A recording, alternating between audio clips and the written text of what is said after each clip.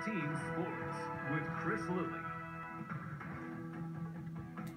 Hello everyone, you may not know who Harrison Leiszler is, but you definitely know who he was pretending to be when he became the star of Saturday night's Kansas vs. Kentucky game. 13 Sports' Jonathan Deutsch takes a look at the most recognizable fan in Allen Fieldhouse. 6-year-old Harrison Leiszler was born a Jayhawk, living a few blocks from Allen Fieldhouse and a street over from where Dr. Naismith died. Well, Harrison's second word was Jayhawk. Harrison, a.k.a. Dr. James Naismith, spent his entire Saturday with a peach basket and a mustache, dressed like the inventor of basketball. He was the star of College Game Day. Do you think Kentucky's going to win the game? No. Hey, well, there we go. Everybody wanted his picture. Oh, you're so cute. Oh, my God. How'd you come up with this?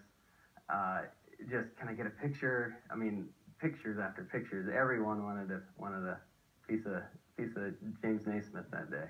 How many pictures do you think he took? That seems like a million. Even Kansas coach Bill Self heard about little Naismith. You know, everybody told me he stole the show.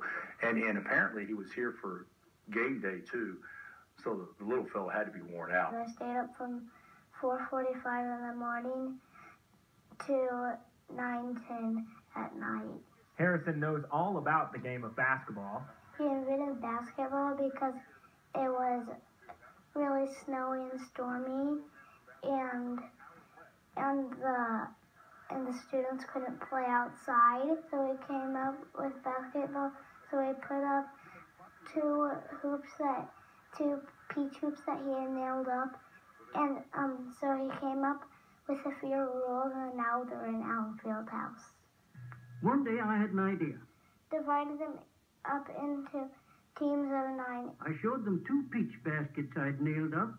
I blew a whistle, and the first game of basketball began. It was just a coincidence that the first time he wore this costume, the original rules of basketball were presented at halftime of the game, the rules Dr. Naismith created. Because those are the real rules that James Naismith typed in. Even though he portrayed the only coach in KU history with a losing record, Harrison has some advice for Bill Self and the team.